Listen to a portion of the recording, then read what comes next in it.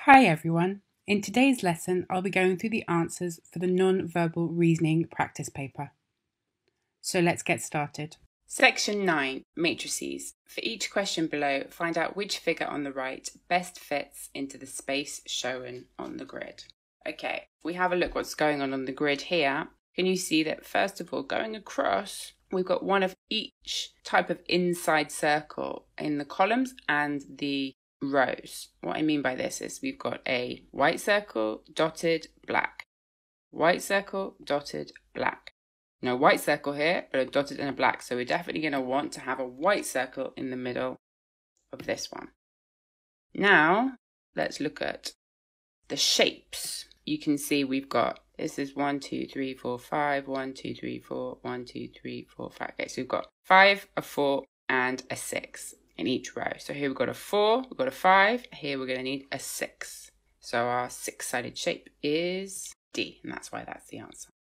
So what's going on here? Have a look at the bottom. What's happening with the dots? If we join them together, they make a square. So if we join these together, they make a hexagon. And our answer is C. Number 2.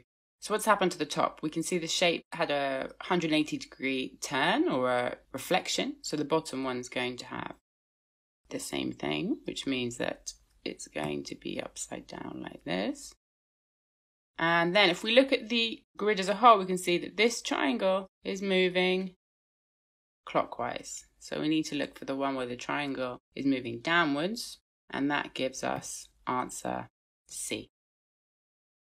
In number 3, I think you can see we've got a reflecting line here between these two.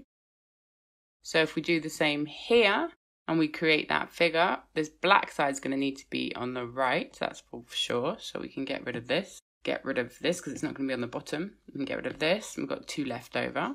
And then we can see that the white shape is going to be underneath here. And moving in, we need to find this figure reflected on this side. And we can see that that is the same here. So our answer is B. Question 4. Let's think about the number of shapes. Here we've got 2 shapes, 3 shapes, 3 shapes. So it looks like we're going up by 1. So we'd expect 4 shapes in here. These were circles and circles. So we'd expect squares and everything here, which is what we've got. We need 4 of them. There's only 3 there. 1, 2, 3, 4. Could be that one. 1, 2, because only 3 there. 1, 2. No. Okay, so we're down to B or D. And then if we have a look at what happened here, these grey shapes became the centre colour. So since we've got black here, this should be the centre colour, and our answer is D. Okay, number 5. Okay, how many rows have we got here? We've got 4 rows. And how many rows have we got here? 1, 2, 3, 4, 5, 6, 7, 8. So that's doubled. All right, here we've got 2 rows. So we'd expect 4 rows. So let's get rid of the ones without 4 rows. Now we've got 1 black line here. What could that be to do with? We've also got 1 vertical line here. Now since we've got 2 vertical lines here, I think we're looking for 2 black lines. So for that reason, our answer is A. Question 6. So again, like last time, we can see here we've got 3 different types of shapes, right? We've got this shape, we've got this shape, and we've got this shape in each row and each column.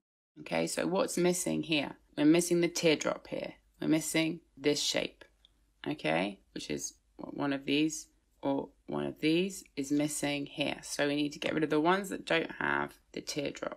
So we're left with these 3. And then in terms of the lines inside, we've got a straight line, a squiggly line, and a horizontal line. So here we've got the squiggly, we've got the horizontal, but we haven't got the straight. So that makes me think we're going to want C. Number 7. A little bit more tricky, this one, but you can figure it out. Can you see what's happened here? Look at the way that this circle has become this circle. And this diamond has become this diamond. Let's just check that our method works at the bottom row.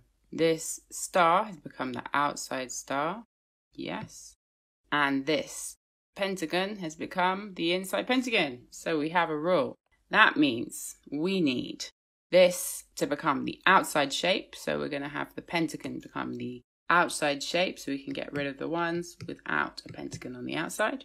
And it means that we're going to want the star to become the inner shape, which leaves us with answer D.